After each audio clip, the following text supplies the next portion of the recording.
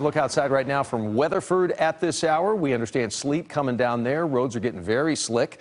Chief Meteorologist Scott Paget, Aaron Moran, both teaming up tonight, tracking the system for you. Scott, let's start with you and the new information just coming in at this hour. And temperatures continue to hover very close to the freezing mark. We were looking at this in the First Alert Weather Center, and this is the radar that we showed you. And you can see that the colder air is slowly sliding its way down to the southeast. So still a cold rain in our southeast counties. You're able to see, though, that most of the Metroplex dealing with that cold rain starting to switch on over to freezing rain and even some sleet starting to mix in. As we zoom our way down to the Metroplex, where you start to see that darker pink color, that's where we have the potential of maybe some sleet mixing in. If it's a darker purple color, that same story. So that's what we are monitoring and continuing to watch through the remainder of the night tonight, and we've been watching it through the evening hours. I've been watching the road temperatures as well. You can see that they are cooling their way on down right there at 0 degrees. That's that lighter blue color. Noticing it's starting to get closer towards the Metroplex, and that means the conditions will continue to go down as far as driving is concerned.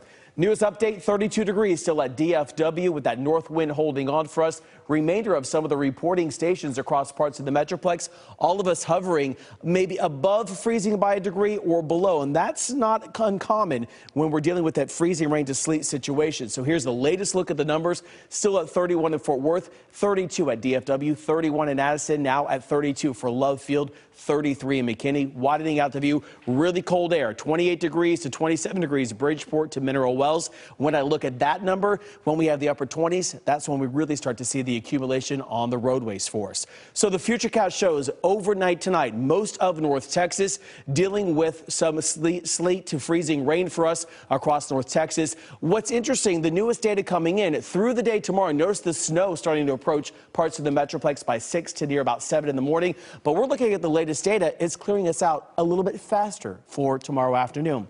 That doesn't mean that the cold air is not going to be here and remain in place.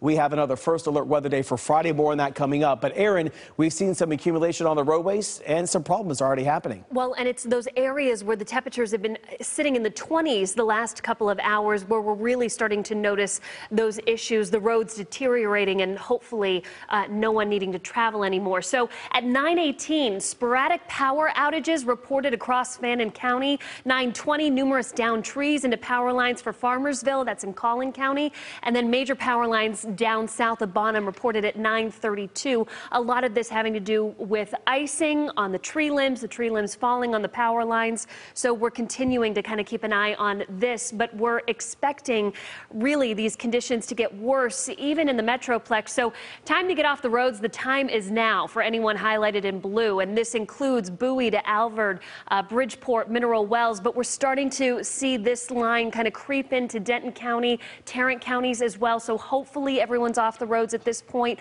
We're going to see these conditions get worse, especially to the east of I-35 in that 3 to 6 a.m. time frame when we watch those temperatures drop into the 20s. Here's 6 a.m. tomorrow morning. We've got teens and low 20s. It's barely going to get above this into the afternoon. And of course, those wind chills are going to be in the single digits, Doug.